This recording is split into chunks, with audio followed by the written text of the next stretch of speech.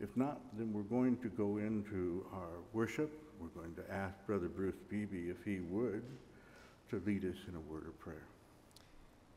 Will you pray with me? Dear Heavenly Father, we're so thankful for this time that we can come together to sing songs of praise, to worship you and honor you because you are such an awesome God.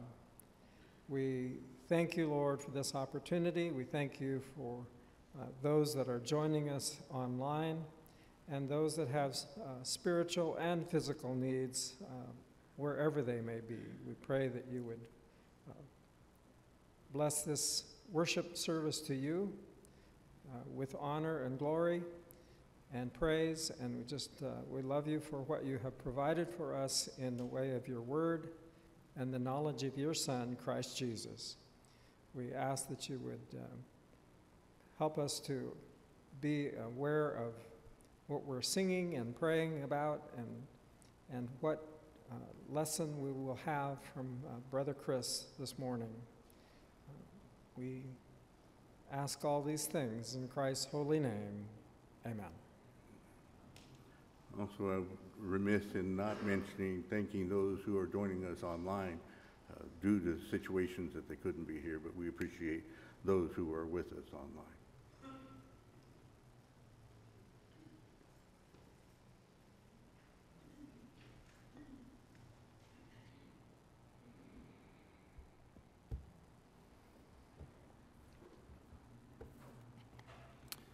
Good morning. Our first song this morning is number 361 in our main hymn book, In His Time. I would just like to take a moment to thank John Hafer. He put forth the effort to select our songs this morning and was planning on leading singing and decided that it might be best for he and Lorraine to stay home in the event that they were exposed to COVID. So we appreciate John and Lorraine and his effort this morning is helping us to worship. So shall we sing In His Time?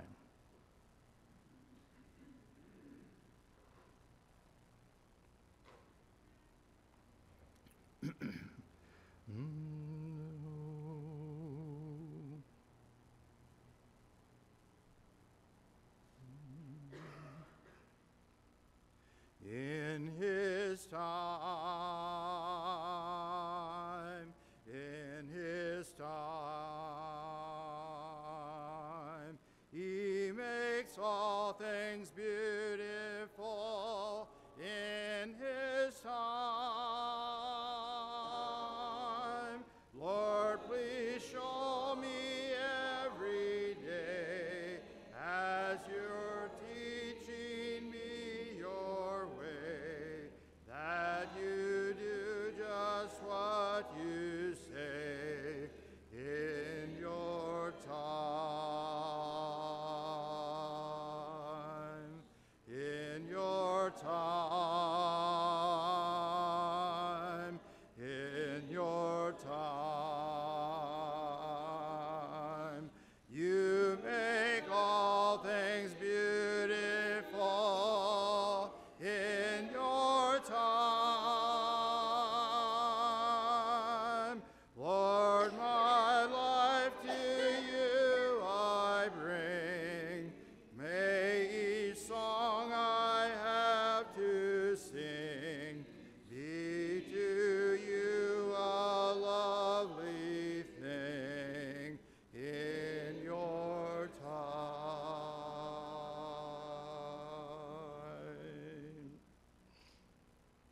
Number 168. Prior to partaking of the Lord's Supper, shall we sing Beneath the Cross of Jesus?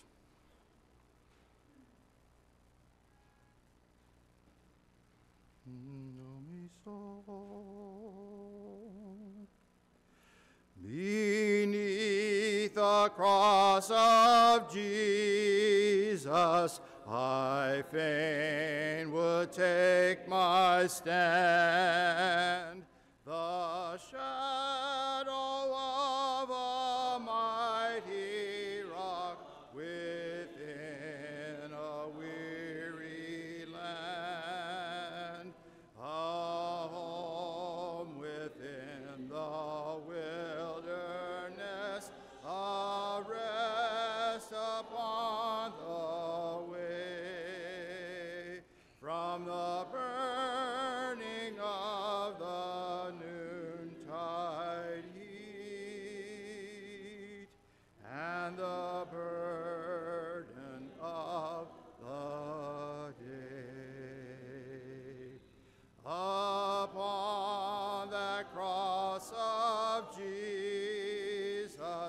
mine eye, it seems, can see the very dying form of one who suffered there for me.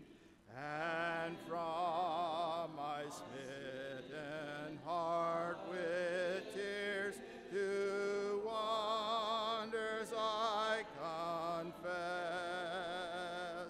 the wonders of his glorious love and my unworthiness. I take, O cross, thy shadow for my abiding place. I ask no other sunshine than the sunshine of his face, content to let the world go by, to know no gain or loss. My sinful self, my only shame, my glory, all the cross.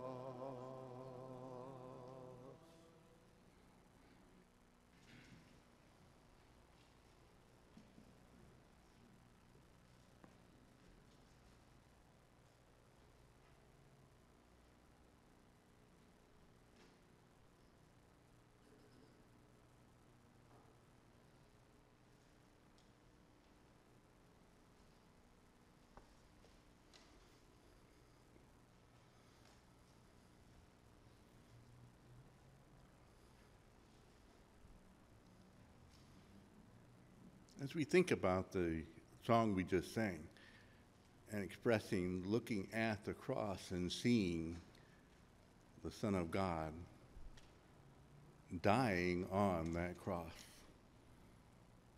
I'm often thinking about how his mother felt, and she's standing there watching her son go through all the agony that can be felt in this life.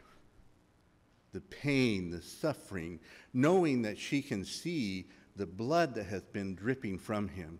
His back is just torn to shreds. He's not on a hewn board. It's not something that is just smooth. It's going to be bark. It's going to be something that's not comfortable. Having to expand himself, to stand up, to just get enough room to breathe.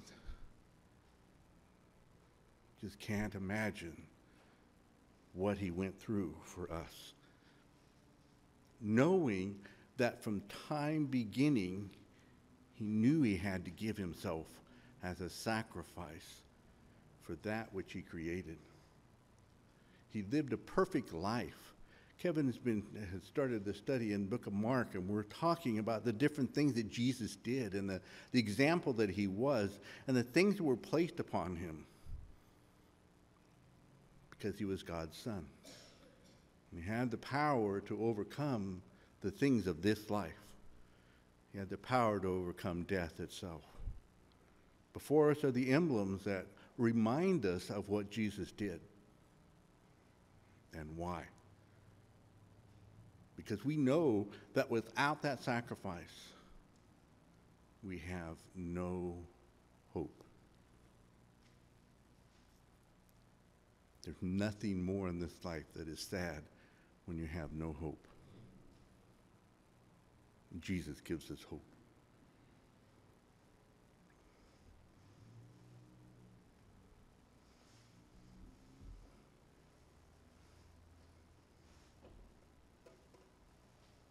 Shall we pray? Our God and our Father in heaven, we are humbled that we can come before your throne to place before you our thoughts and our desires, our wishes, and for our expression of thanks for Jesus, for the things he did, for the things he taught, for the example he set, but ultimately for the sacrifice that he made for us. Help us to realize, Father, how blessed we are because we have a God that loves us and that has set a plan in place for us, and also has set this memorial before us to remind us what has been given for us. And thank you for the bread and for what it represents. And we just pray that you would help us to have the right heart as we partake of it. And through Jesus' name we pray. Amen.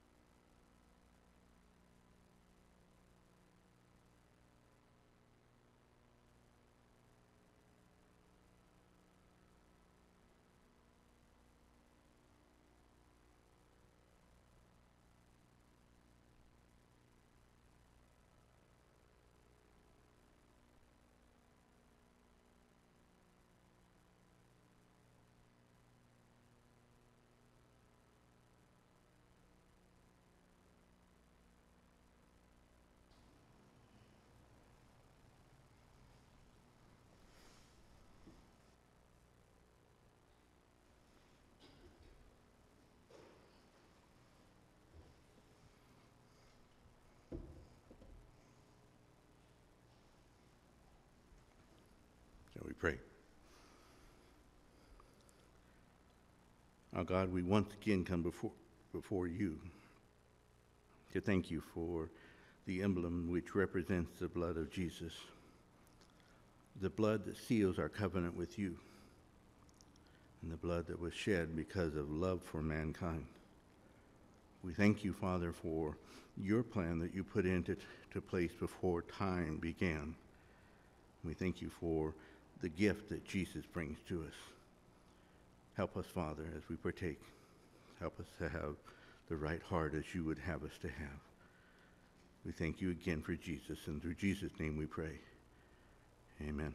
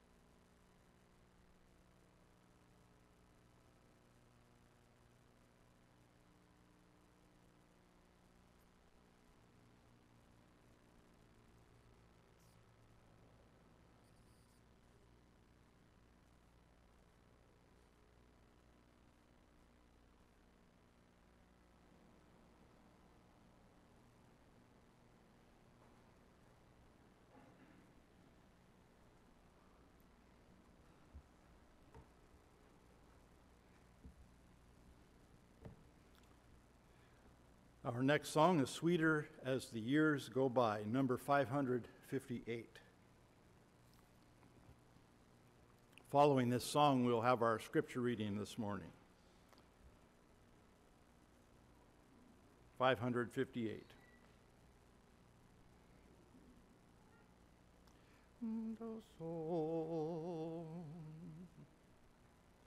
of Jesus' love that sought me when I was lost in sin, of wondrous grace that brought me back to his fold again, of heights and depths of mercy, far deeper than the sea, and higher than the heavens, my theme shall ever be.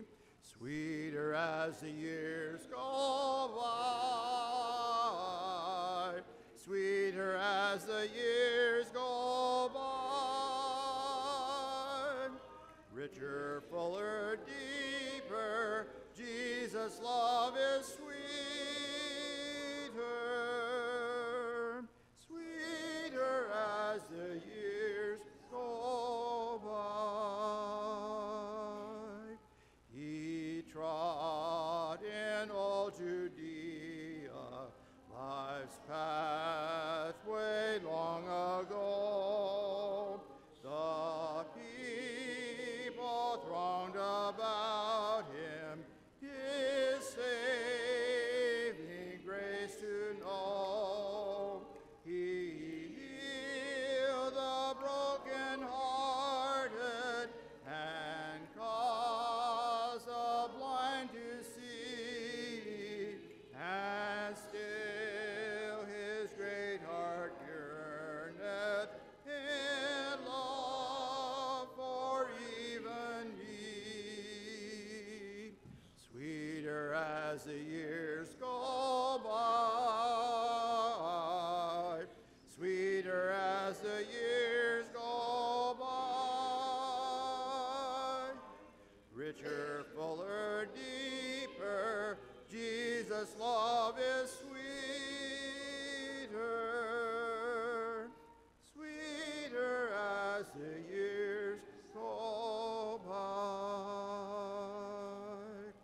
'Twas wondrous love which led him for us to suffer loss, to bear without a murmur the anguish of the cross, with saints redeemed in glory. Let us our voices raise till heaven and earth re-echo with our Redeemer's praise. Sweeter as the years go by, sweeter as the years go by, richer, fuller, deeper, Jesus' love is sweeter, sweeter as the years go by.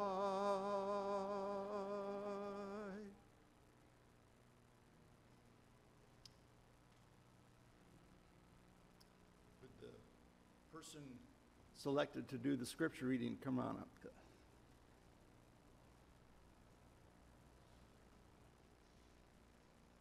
1 Corinthians 13, verses 1 through 7. If I speak in the tongues of men and of angels, but have not love, I am a noisy gong or a clanging cymbal. And if I have prophetic powers and understand all mysteries and all knowledge, and if I have all faith so as to remove mountains, but have not love, I am nothing. If I give away all I have, and if I deliver up my body to be burned, but have not love, I gain nothing. Love is patient and kind. Love does not envy or boast. It is not arrogant or rude. It does not insist on its own way. It is not irritable or resentful. It does not rejoice at wrongdoing, but rejoices with the truth. Love bears all things, believes all things, hopes all things, endures all things. Thank you, Sean. I'm sorry I didn't know who was supposed to do that. Our next song, which will be our song prior to the lesson this morning, is Joyful, Joyful. Song number 27, Joyful, Joyful, We Adore Thee.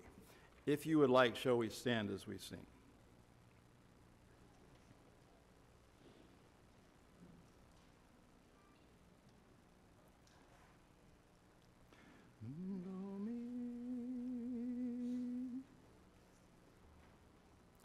Joyful, joyful, we adore thee, God of glory, Lord of love.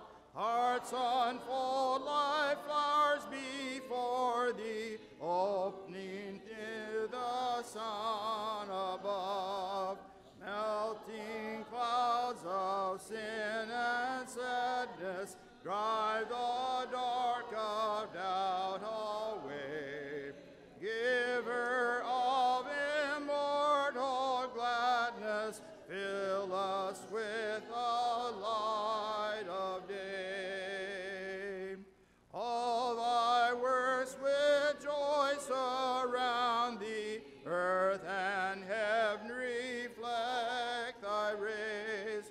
Stars and angels sing around thee, center of unbroken praise.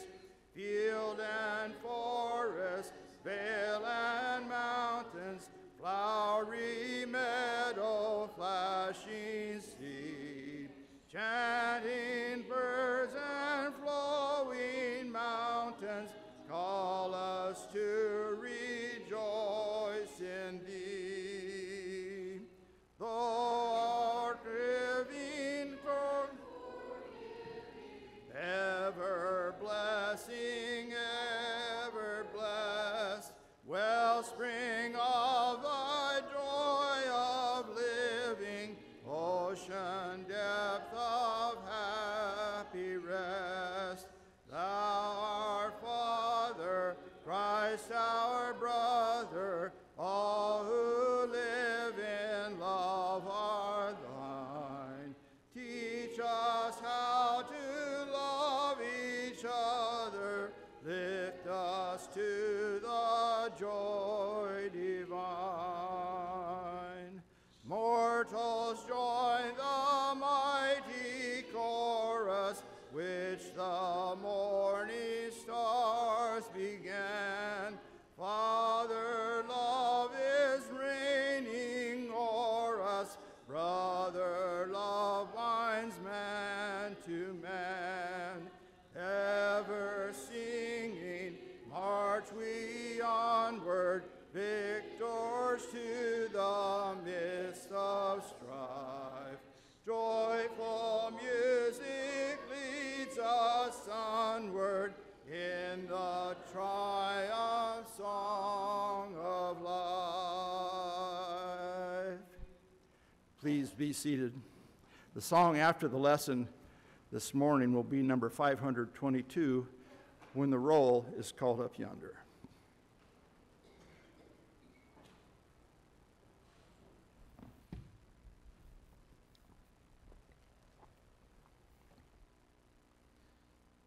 This year we have been focusing on how to build a congregation that is ready for evangelism.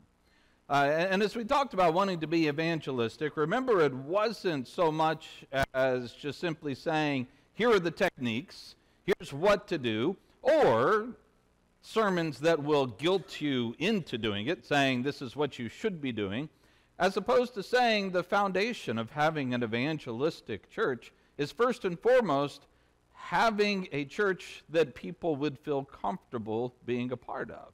one that truly represents what the church of the first century looks like, or looked like, and being able to demonstrate that in such a way that as people come in and they are among us, they are able to see that we are a group that God is living in. Any church can become evangelistic, as in doing the right things, knowing the right methods, but not every church will grow. What's required is a church that first loves each other, that demonstrates that love, that is willing and able to bring others into the group, to demonstrate that same love towards them.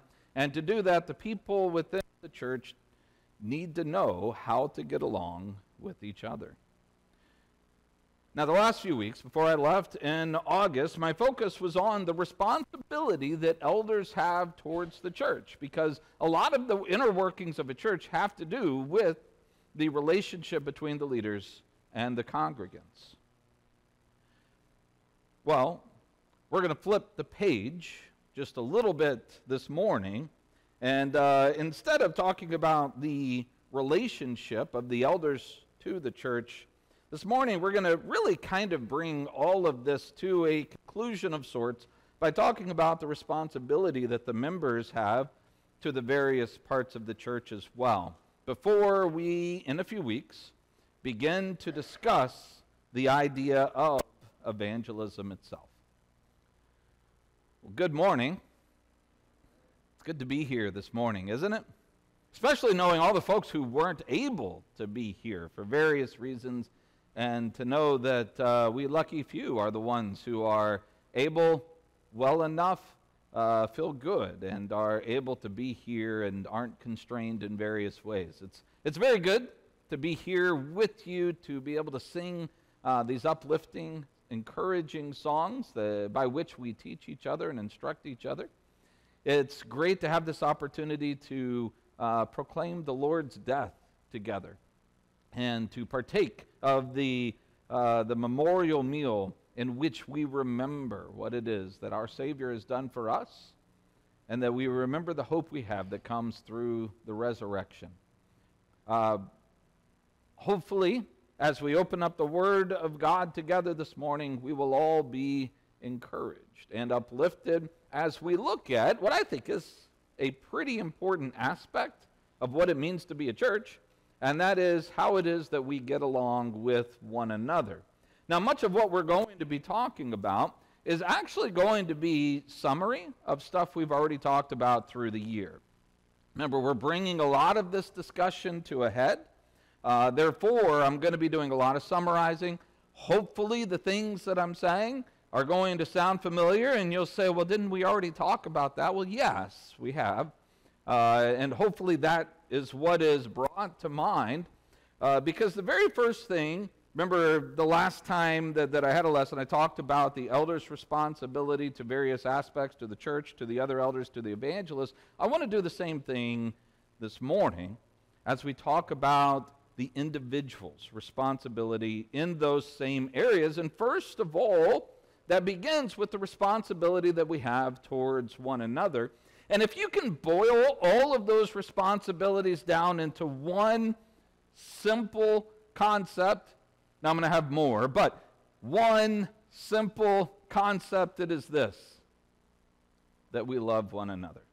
John 13:35, you will be known that, or the world will know that you are my disciples by this, that you have love for one another. The distinguishing mark of a church, the distinguishing mark of Christianity, is not that you come to worship on Sunday.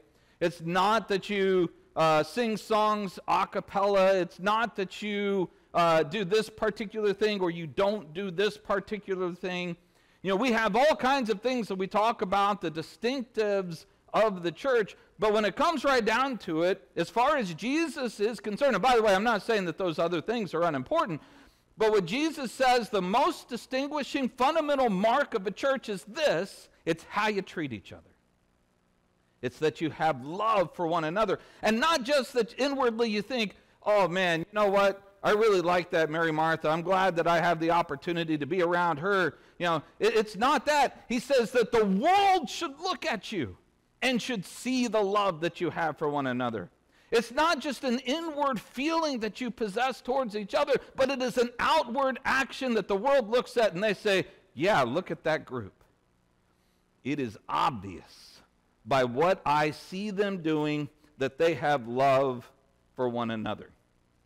And I can't think of any better place to look at to see exactly what that love looks like or how that love is practiced than what was read for us just a few minutes ago in 1 Corinthians chapter 13. In 1 Corinthians chapter 13, verses 1 through 7, and contextually speaking, we're at this point in the middle of a section in which Paul is answering the question that's posed to him, saying, hey, Paul, which one is the coolest spiritual gift? Which one's the best one? Basically, what they're trying to do is create some type of hierarchy so that people who have the gift of speaking in tongues, they're like, that's the big one, right? And you've arrived if you're one of the ones who speak in tongues, and it's better than those others like knowledge and prophecy and all those others, because speaking in tongues really sets you apart. And Paul's like, if you're using your spiritual gift to try to determine that you're better than someone else, then you've missed the point of what spiritual gifts are all about.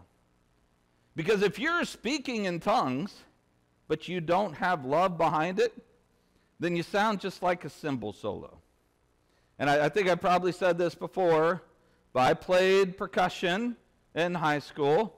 I did a number of cymbal solos myself, and that is basically taking the crash cymbals and going up to somebody and crashing them behind their back when they're unexpecting. And not a single person ever was like, oh, wow, Chris, that was beautiful. Never happened. Not once. Now, I will say this. If you're in the midst of a song and everybody, the whole orchestra or band or whatever is doing, and you're crescendoing up to a climactic moment in that song, and at that moment you crash those cymbals at just the right time and it explodes, it's amazing. The cymbals do an amazing job at that moment. One of the most overlooked, I think, pieces of equipment in an orchestra that really captures a moment. But they don't do so by themselves. See, that's what speaking in tongues without love is. Without the rest, without the important part, it's just a bunch of noise. And it doesn't even sound good because love is what really matters. And he goes on to say, look, this is what love really, truly is. Love is patient. Love is kind. Then he flips to the negative. Love is not envious, boastful, arrogant, or rude. Then he goes back to the positive. This is what love does. But love does not. It does not insist on its way. It is not irritable. It is not resentful. It does not rejoice at wrongdoing. Now he flips to the positive. This is what it does. It rejoices with the truth. It bears all things. It believes all things. It hopes all things. And it endures all things. And I think it's important if we recognize Paul is not having a discussion here about how much God loves us. This isn't about the love of God towards us. This isn't even about the love that we have towards God. It's not that we trust God, we hope in God, we believe the best in God, we think the best in the truth of God. No, this is how we interact with one another. Frail, faulty humans who make mistakes, who do things that are unwise, who cause problems. This is how we treat each other. It comes to my relationship with you, your relationship with me, our relationships with each other. That I bear everything that needs to be borne. That I believe all the great things about you. And if there's any kind of a question, I give you the benefit of the doubt. That I don't assume first the negative about you, but I assume first the best about you. And whenever needed, I am willing to endure whatever must be endured by our relationship, and I accept it. Without fault, without complaint. This is what love looks like, according to the Scriptures. And I will tell you this, that is not what love looks like to the world, especially in our 21st century Western, everything is about me and my rights culture that doesn't want to give in to anybody. One of the most countercultural messages of our day, also from 1 Corinthians, goes back in 1 Corinthians chapter 6. And contextually there, Paul's talking about people who are taking Christians to court in order to settle their differences among each other. And Paul's like, you realize how ridiculous that is, right? Do you not have anybody there who is willing to adjudicate between you? No arbiters that can handle these disputes, that you have to go and air all your dirty laundry out amongst them and you can't handle anything amongst yourselves? He goes, that's stupid. In fact, he goes on to say there in chapter 6 and verse 7, when it comes right to it, why not suffer wrong? Why not be wronged? Maybe you're in a situation where someone has done something to you and you're like, I got to get mine. I got to get even. These old balances are out of whack. I got to bring them back with justice. And he says, why not rather be defrauded? Why not be willing to accept wrong from a brother without turning it into a big ordeal? And I think this is closely related. Instead of being the kind of people who always have to feel as if justice has to be served, the kind of people that if we are wronged, we want to make sure that that other person is wrong just as much to make sure that life is fair. Paul says when it comes to your brethren, why not be wronged? Why not bear what is given? Why not show love in a radical way? A radical way that's being forgiving and not demanding our own way every time. Because when we see each other and we're around each other and we find out that we're in genuine sin with one another, folks, we have the means built in place to take care of this, which is why we're supposed to hold each other accountable. Yeah, we bear each other's burdens, but at the same time, we do so in such a way that if we know that there is sin, genuine sin that has taken place, perhaps even against us, there's the protocol in Matthew chapter 18. We go to our brother in private. If there's no resolution, we take one or two with us to be witnesses of the discussion who can help determine what needs to happen from there. If he still is deemed by all involved to be in sin, and he refuses to change, we go to the church. The church reaches out to the individual, tries to help, and if that doesn't work, then we enact some kind of church discipline. But what if it works? What if we go to our brother, and our brother says, you know what, that was wrong. You're right, I messed up, didn't I? Well, it's incumbent upon us to forgive our brother, to show grace beyond measure, the same type of grace that was given to us. While at the same time, again, these are things hopefully that sound familiar to you. At the same time, it's important to remember that what I or you consider to be sinful based on our understanding of God's commands might be different for someone else. And it's important that we understand that can be the case. There are some matters that need to be handled differently.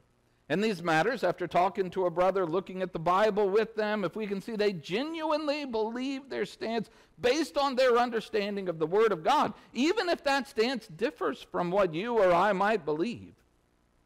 Or you can tell the Word simply maybe doesn't just cover that particular issue, that Paul's dealing with first century issues, And what we're trying to do is extrapolate the principles and apply them in our time, and maybe the principle applies differently in my mind than it might apply to yours, and it's not something that's just absolutely explicit, then this is the point where we observe or we assume the best in the other individual, and we say, okay, I'm going to leave that between you and God. This is Romans 14, 1 Corinthians. Again, Paul talks about this, 1 Corinthians chapters 8 through 10, passages in which there is one side that really does believe there is a sin that's taking place. Sometimes these passages get kind of scooted off to the side. We say, well, he's just talking about matters of opinion and not matters of faith. Folks, for at least one side in both of these discussions, this is a matter of faith. This is a matter of sin or not. Somebody in the Gentile world who then becomes a Christian, but he believes that meats that are sacrificed to idols are worshiping that idol. To him, if he eats that meat, knowing that it's sacrificed to an idol, he is sinning. Or, as Paul talks about in Romans, if you have a Jew who believes and firmly believes that he is not supposed to be eating unclean meats, and he firmly believes that that's what God has commanded, then to him to eat that meat is a sin. That's the words that Paul uses. It's a sin for him to do so, even if it's not a sin for someone else. There are matters that our own conscience can make something a sin that really isn't a sin to someone else.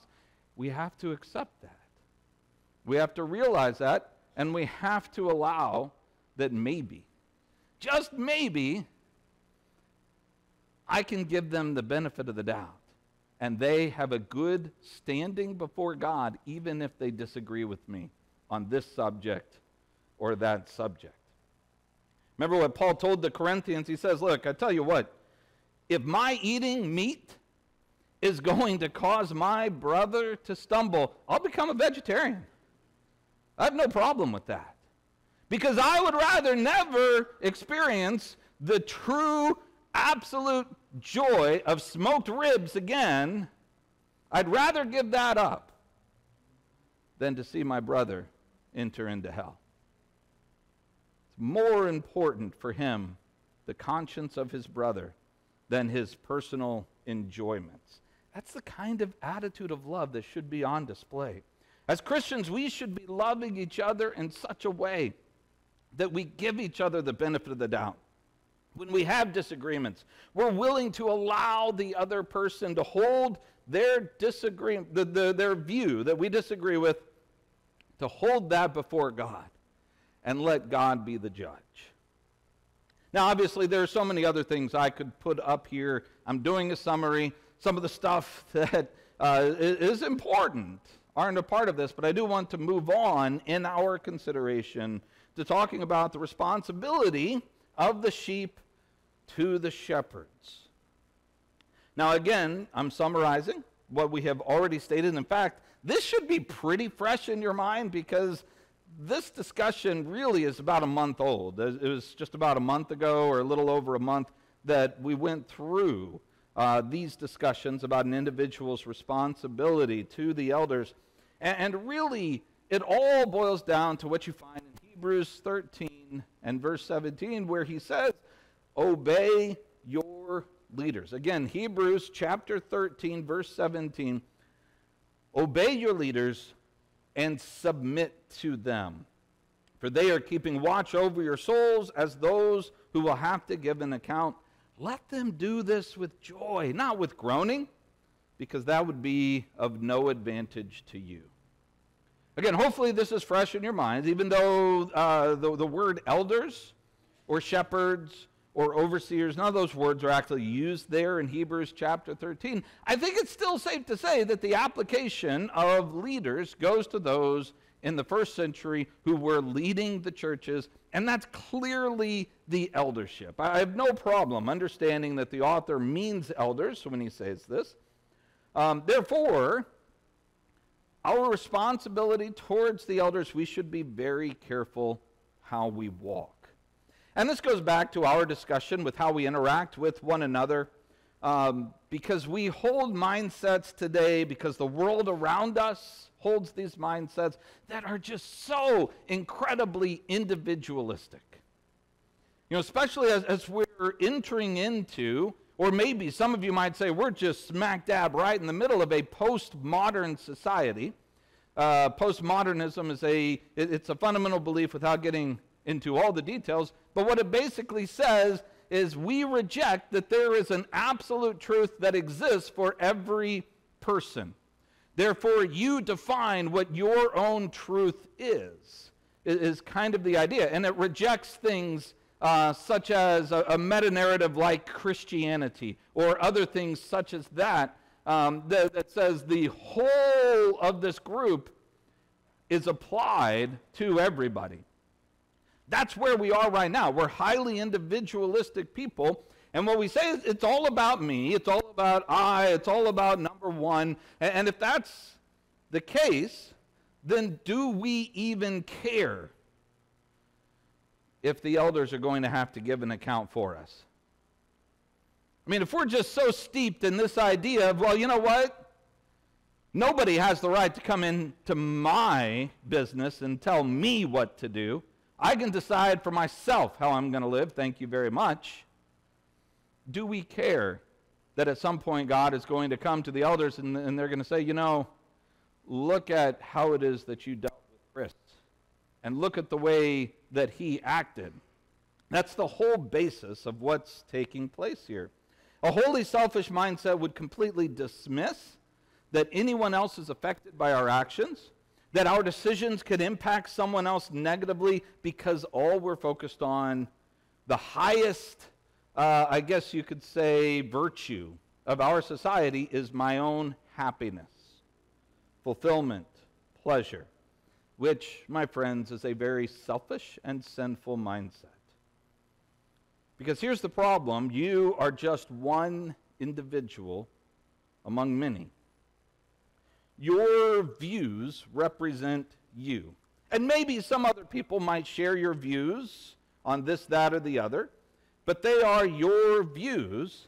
And if the church is established as just kind of a strict democracy, you know, one man, one vote, everybody here, their views are just as important, just as weighty, that they're just the same as everybody else's, well, we're going to have problems, struggles between members, and especially between the members and the elders. This is where things often completely go awry.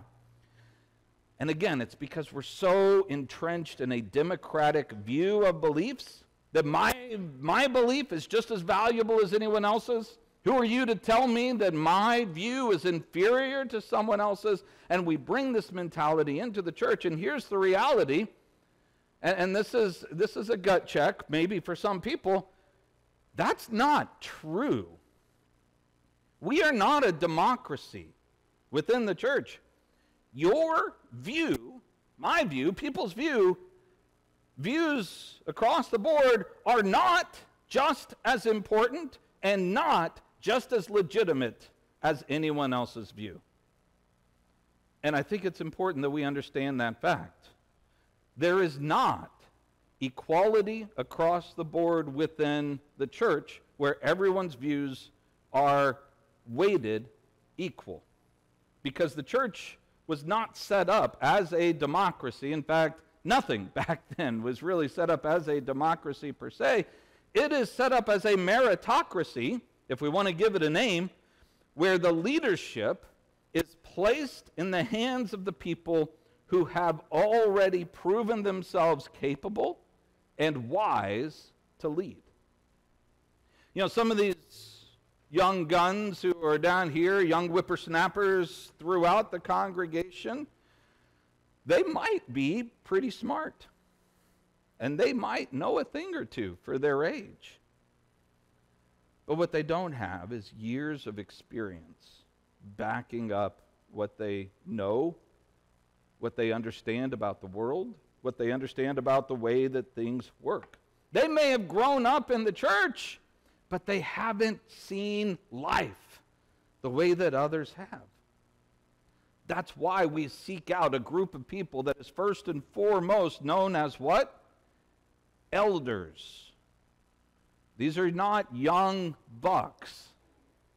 There's a reason that we go to the aged, to the ones who were the people who sat at the gates of the city in the Old Testament. And by the way, not just anyone sat at the gates of the city in the Old Testament. They didn't view everybody's view just as important and equal as anyone else's. They said, hey, these men right here have proven themselves to be wise. Therefore, we will go to them to learn from them and gain their discretion and their wisdom. And I'm not, as much as I think Jonathan is smart and capable, I'm not going to go to him for life advice. Sorry, Jonathan, I don't know if that surprises you. This is the first time I told him that. But it probably should go without saying, right?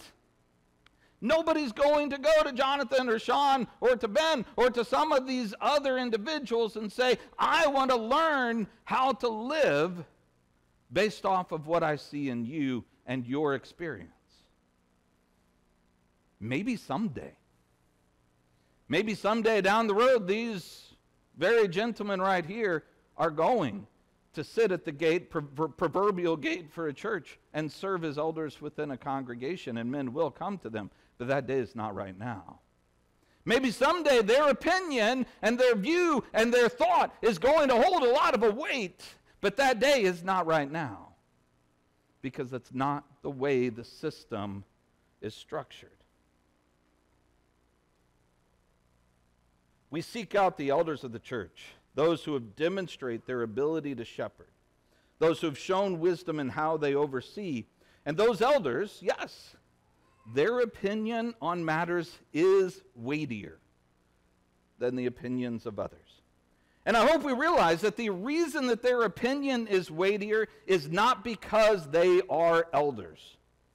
Their opinion is not weightier because they hold the office of eldership. Folks, they hold the office of eldership because we already realize their opinion is weightier.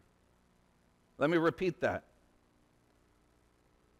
The reason their opinion is weightier is not because they hold the office. They hold the office because we recognize their opinion is weightier.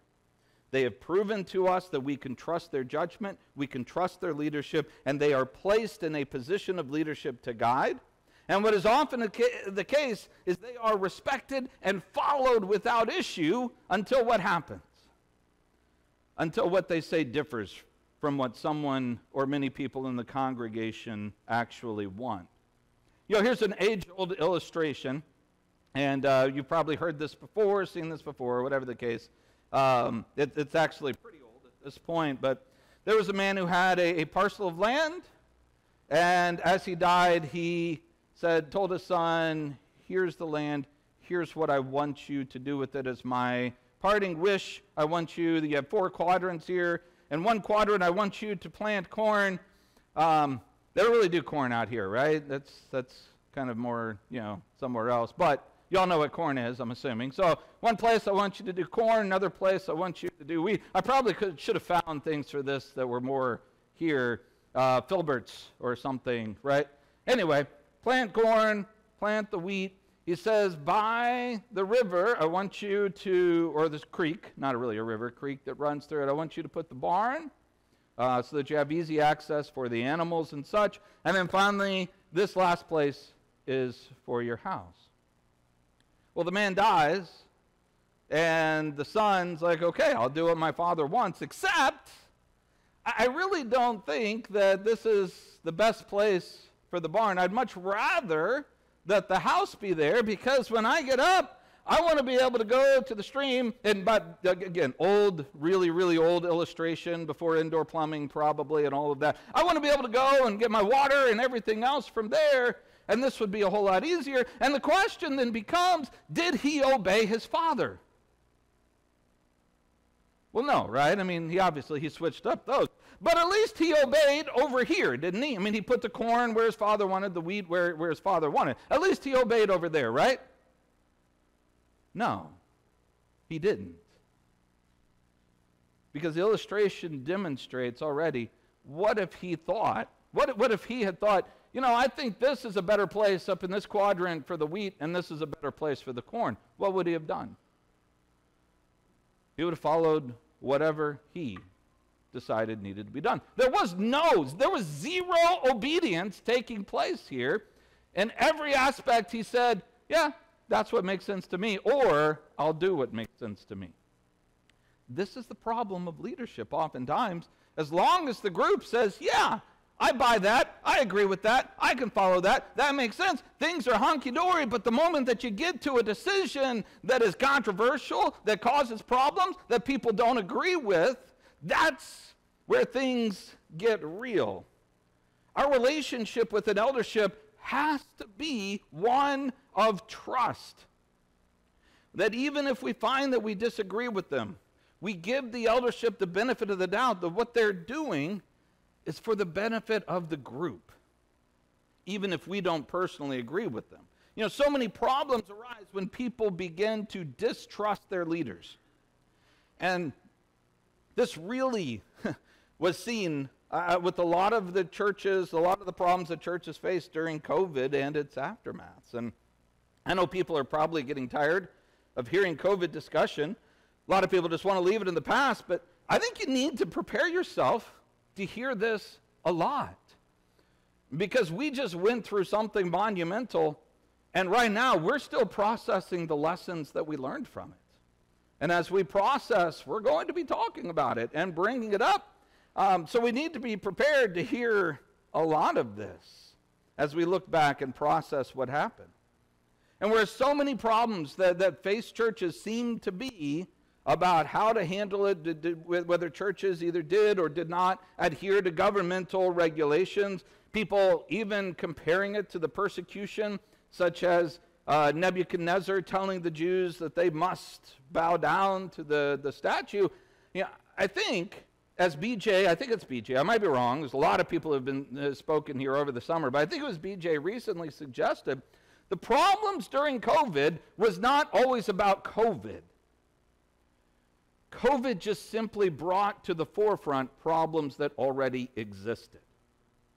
In other words, the divisions were already there under the surface. The distrust of elderships was already there, festering under the surface. The lack of trust with leadership was already present, even if not understood. All it took was an issue to bring those problems to the surface. And this is why it makes the scenario a great test case for what we're talking about.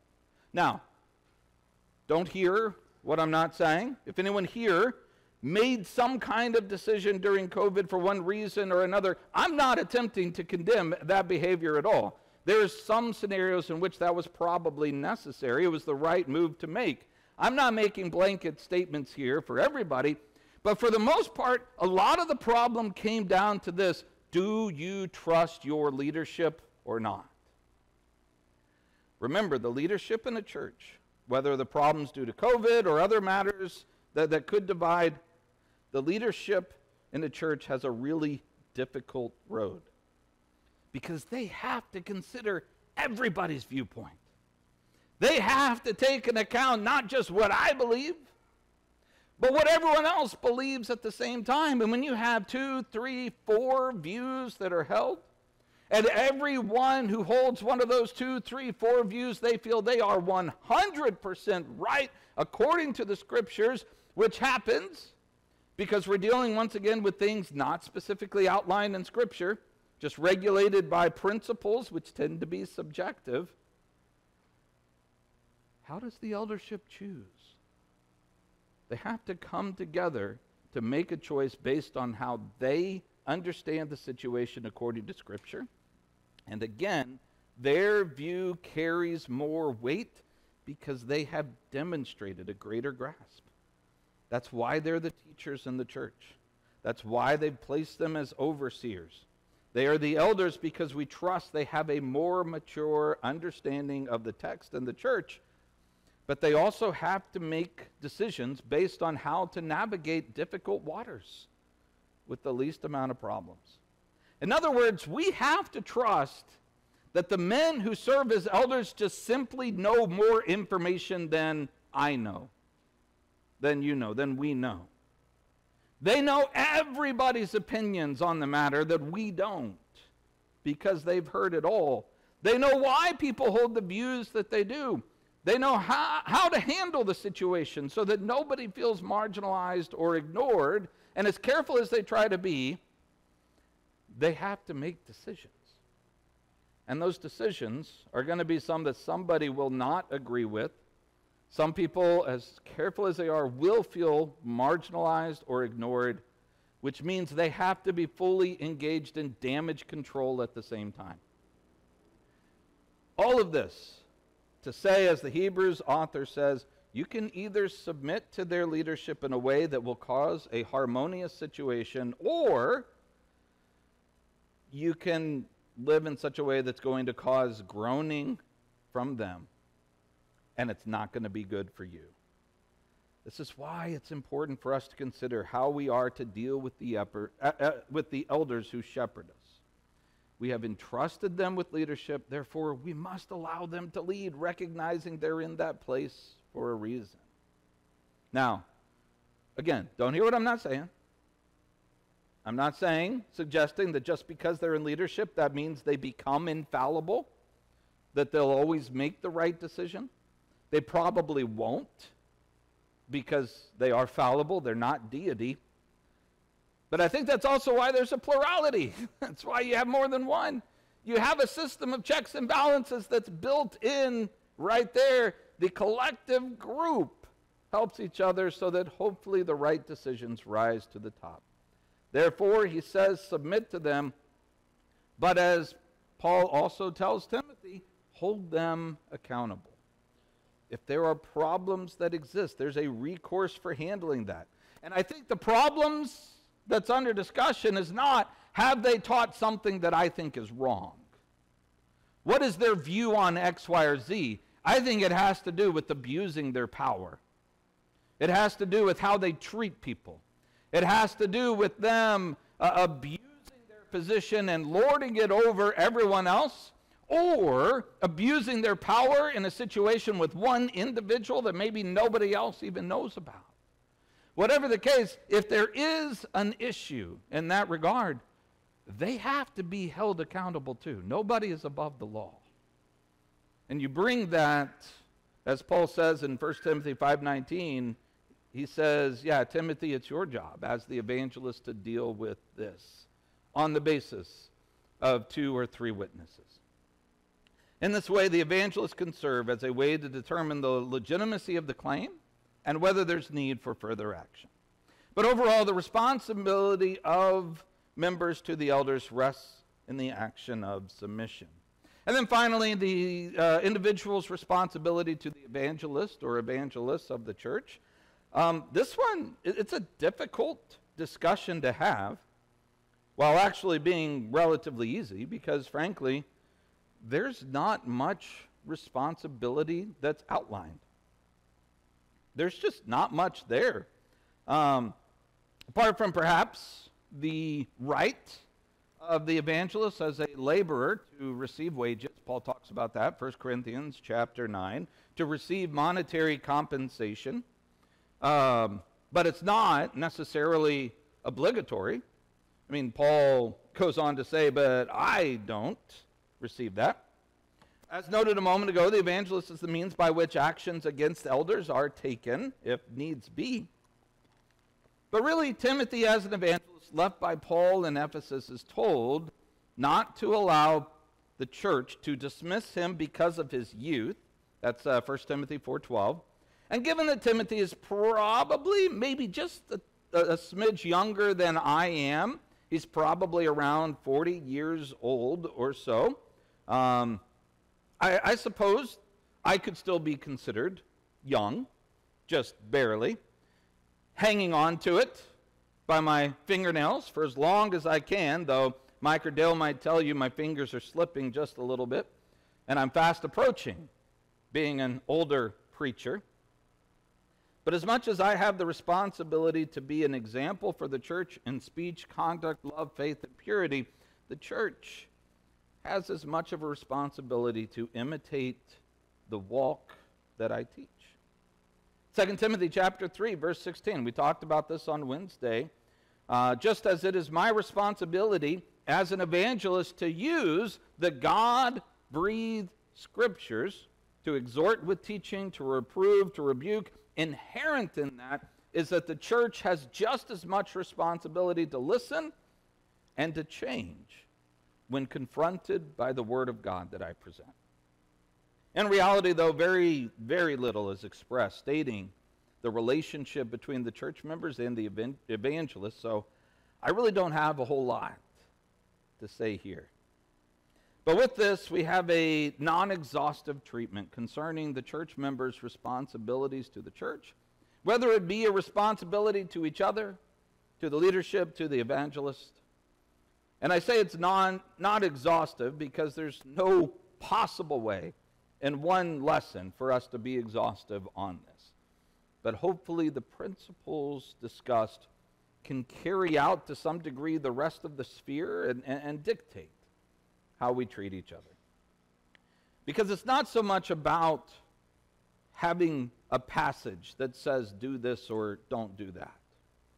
How we treat each other is less about commands saying to treat each other this way or that way, as much as it is about being the kind of person that the New Testament outlines that we should be, which is defined by how we treat each other. And I hope you can see the difference. Let me say that again. Who we are is less about following the commands given on what we do, and it's more about the principle of loving each other and what that looks like.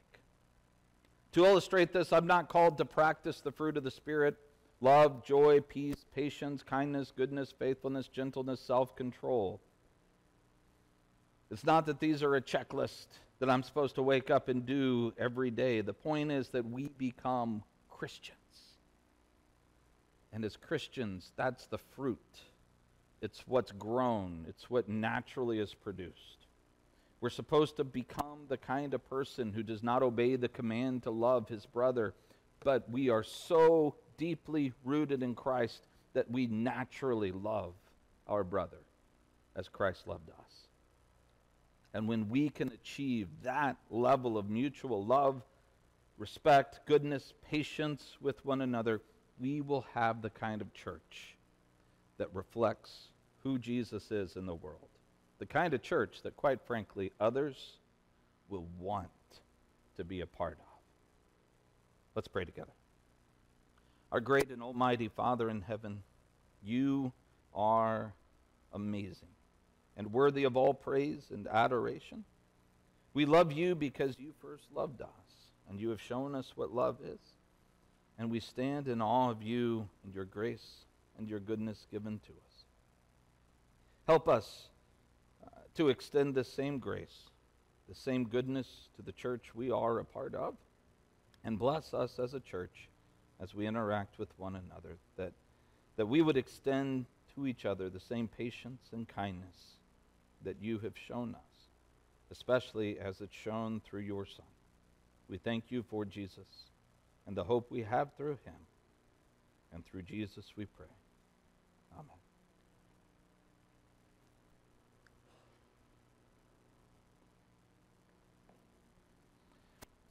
It is important to remember, as we spend some time talking about our relationships that we have with each other, as we talk about the leadership of the church and how the church works and what the church does and what the church looks like and everything about the church, it is important that we remember the primary focus of Christianity is not the church. It's Christ. The primary focus of Christianity is not about the distinctives about us. It is about the God who sent his Son because he loved us that kind of a way. The focus and the attention of everything is on our Savior, who is our King and who reigns. This morning, if you are here and Jesus does not reign for you, you've never submitted to him, you've never been baptized into his blood, you've never been cleansed by the blood of Christ, And if you are here this morning and you recognize that you need to be baptized into the blood of Christ for the forgiveness of your sins, we're going to sing a song in just a moment. And that song is When the Roll is Called Up Yonder. As we sing this song, if you recognize and you know that that roll's going to be cold, and you want to hear your name, you want to know that you are there with Christ through eternity, and you're ready to be baptized into the blood of Christ for the forgiveness of your sins, as we sing this song, simply come to the front, have a seat, and we'll assist you. If we can help you in any way, please come forward now as we stand and we sing for your invitation.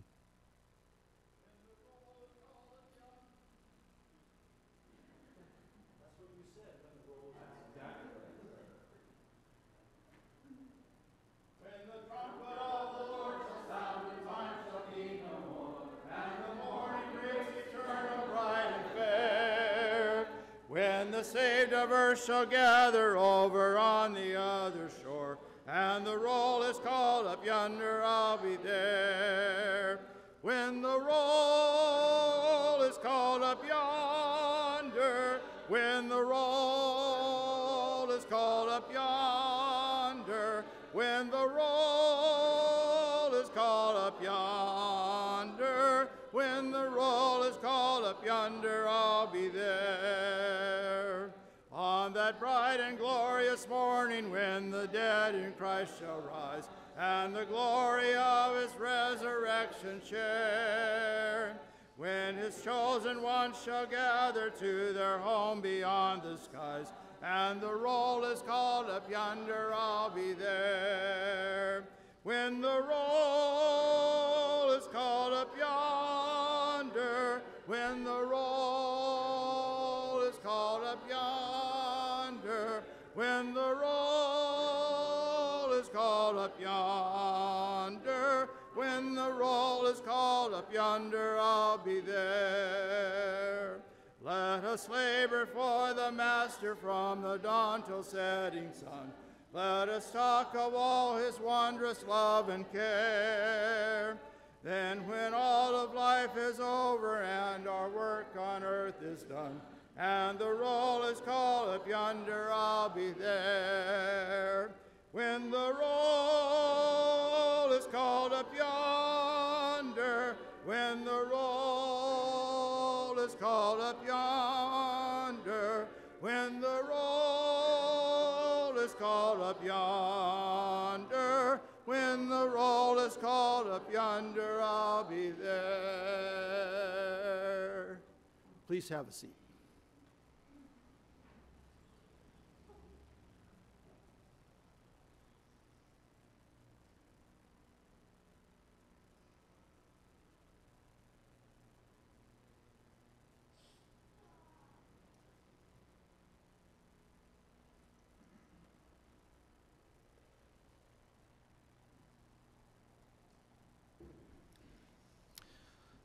Well, Wanda has come to the church because she is going through an awfully difficult moment in her life with her whole family, really. A lot of death that has taken place, even a grandson who has recently passed away. And whereas I know that there are a lot of people here who have experienced these types of issues, you know the hurt. We know the struggle, and what Wanda desperately needs is encouragement and strength. And so she comes to the place where she knows she can find that, and that is a group of the Lord's people. We're going to pray for Wanda in just a moment. Dale, if you wouldn't mind leading us in that prayer. Let's try to give Wanda the encouragement that we're able to give as she is going through this really difficult moment in her life.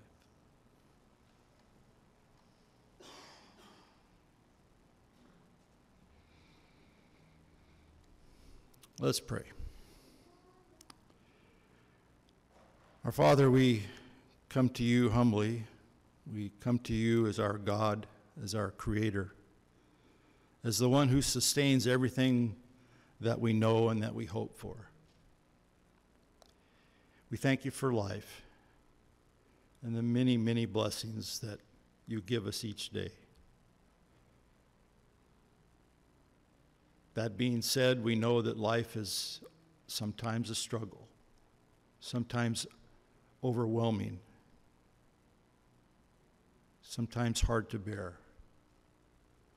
And we are grateful for the help of one another.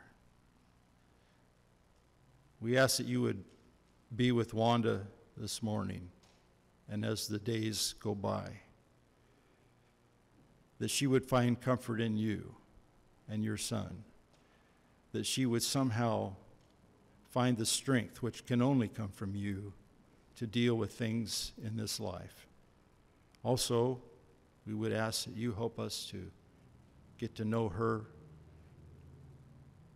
to do what we can to fulfill her needs, so we might all work together to glorify you and to look forward to that better home that you've promised. And we pray all this in the name of your Son, Jesus. Amen.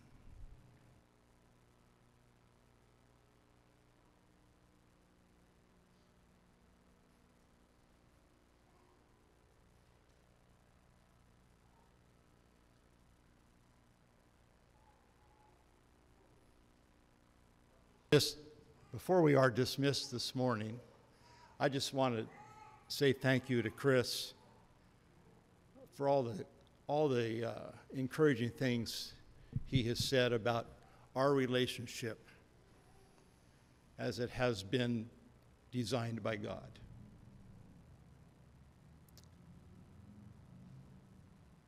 When he first started this series, talking mostly about elders, he referred to a book called They Smell Like Sheep. That book's talking about elders. I took great offense to that. But you know what? This morning, I realized that odor, or maybe I should say aroma, comes from you. What a family we have,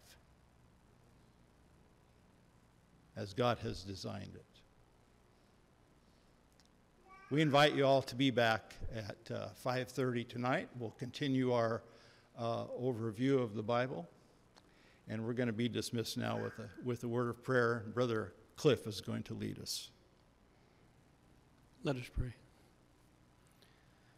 Our blessed and holy and merciful Father in heaven, we approach your throne of grace at this time with thanksgiving in our hearts for this opportunity that you have given us to come together, an opportunity to praise your name, to sing praises unto you, to study your word, and to be a part of a family. We are thankful, dear Father, that you have sent your Son, and that he was willing to suffer the shame of the cross on our behalf, that whoever believes in him should not perish but have everlasting life. We pray, dear Father, that you will go with us as we leave this place, and that we go into the world and we might be an influence to others who are out there. We pray for those who are not with us this day, that are away from town, those who are sick and afflicted with other ailments.